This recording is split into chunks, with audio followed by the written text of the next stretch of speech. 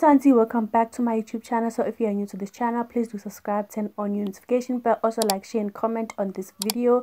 I absolutely love reading your comments. So you guys, songstress Khumalo continues to make headlines following advocate Lesela's Tefo's allegations against her. So Tefo shocked Mzansi when he revealed that there is a secret witness who is gonna point Khumalo as the shooter and killer of Senzo Meyiwa, who was her baby daddy. So now, speaking to NCA, Khumalo's legal team have said that, you know, she wants to have her day in court. She wants to break her silence. She wants to reveal what exactly happened in 2014 when her baby daddy, Senzo Meyiwa, was gunned down and killed at her home.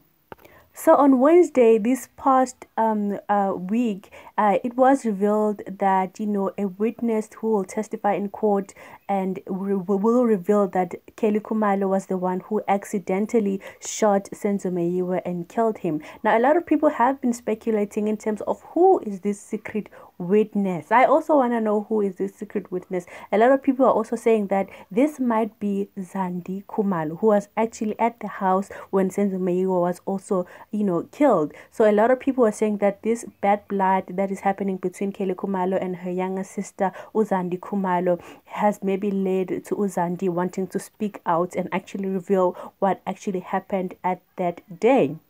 Now, I must say, you guys, I would not be surprised if the secret witness is actually Zandi Khumalo, for the mere fact that these two sisters have been fighting for the longest of time. Like, this whole drama between them started when Zandi Khumalo's husband would book event using Khumalo's name without informing her, and then receiving funds because of those events. And of course, Khumalo did not appreciate Zandi's husband using her name to, you know, trick people and book events on her behalf without involving her and without informing her. And ever since then, the sisters have been fighting and fighting to a point that they are not even speaking to each other.